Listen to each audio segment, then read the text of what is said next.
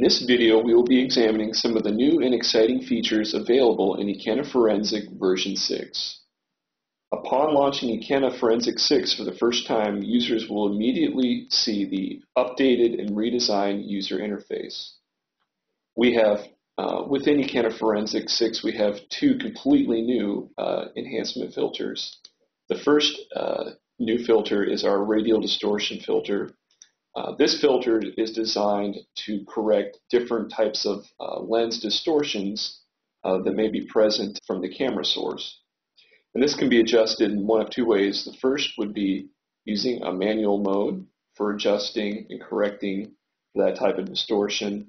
The second mode would be using a specific camera preset, which comes already loaded in Ikena Forensic with a lot of different camera makes, models, and lens models.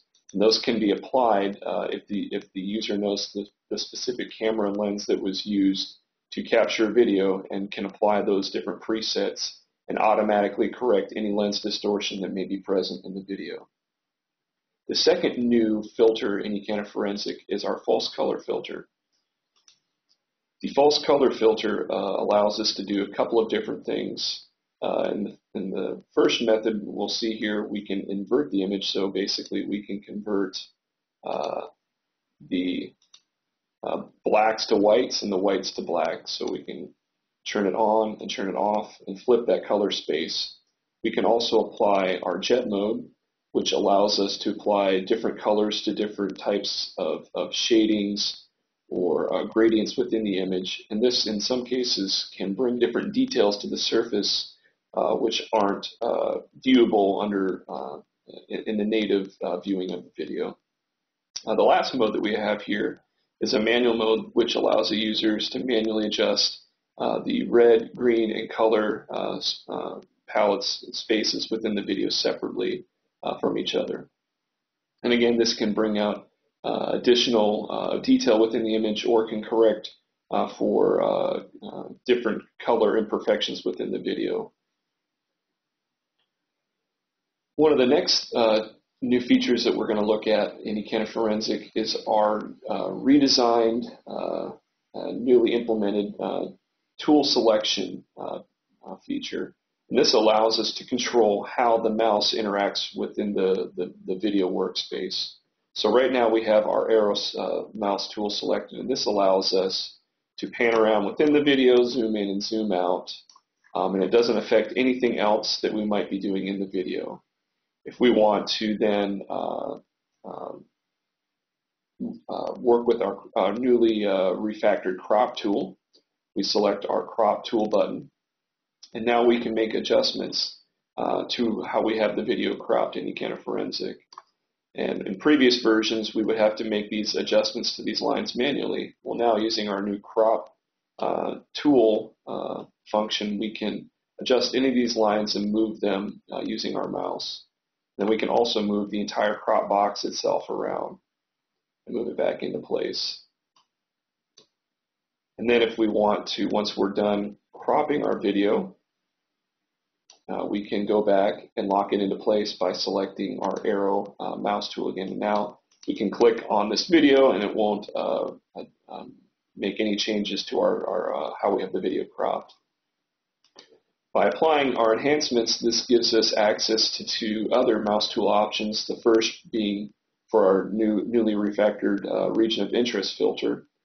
And this has been redesigned to make it easier and faster to draw new regions of interest and apply them to the video, to resize them from any angle, from any side, or to simply just redraw them. And then once we have that region of interest in place, we can lock it by going back and selecting our mouse arrow mouse tool option.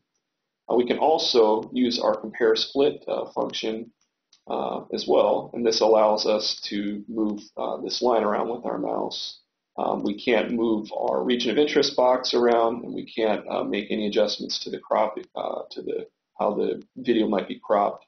So we don't have to worry about accidentally moving any of those elements around and then having to go back and reset them. So right now those objects are locked, and all we're controlling is just our compare split line. We can then disable that by going back to our mouse arrow selection tool. And then if we want to make any adjustments to our region of interest, we can go back and select that again and then lock it into place. So again, this makes it much, much easier to navigate around different elements within our video and to know exactly how our mouse is going to interact within our video. Another new feature that we have in Ikena Forensic is the ability to automatically create or generate the IPV frame data. So here we import a new video and it's already done. It processes the IPV information in the background as we're importing the video into Ikena and notifies us when that process is complete. In previous versions of Ikena, we would have to import this video in first and then go up to our tools and manually select that option and wait for it to finish processing before we could do anything else. So now you'll see here at the top right part of our video workspace that information is presented. We can advance a frame ahead at a time and see the frame number and the frame type. So here on frame number 5, we have a P frame, which is a predictive frame. We can advance that forward. We can see all the frame numbers and frame types for Ikena Forensic. Again, that's just a nice new feature that just simplifies that step for the user. It's one less thing that the user has to do. It will automatically do that for any video that we import into Ikena, and you can also disable that in the tools options menu as well. Another new feature in Ikena Forensic is the ability to import a sequence of stills in Ikena Forensic and adjust the frame rate. So we're selecting our sequence of images, we're going to concatenate them into a single file. And now, by default, the sequence of images will play back at 5 frames a second. But if our sequence of images is actually captured at a different frame rate, we come over here to our FPS button, select it, and then we can enter in we can select from one of these values in our drop-down list, or we can manually enter a custom frame rate. So in this case, I'm going to enter 10, and it makes that adjustment to our video, and we can go ahead and play that video back at 10 frames a second. So these are just some of the new and exciting features available in Ikena Forensic 6. We hope that you'll try it out today. Thanks.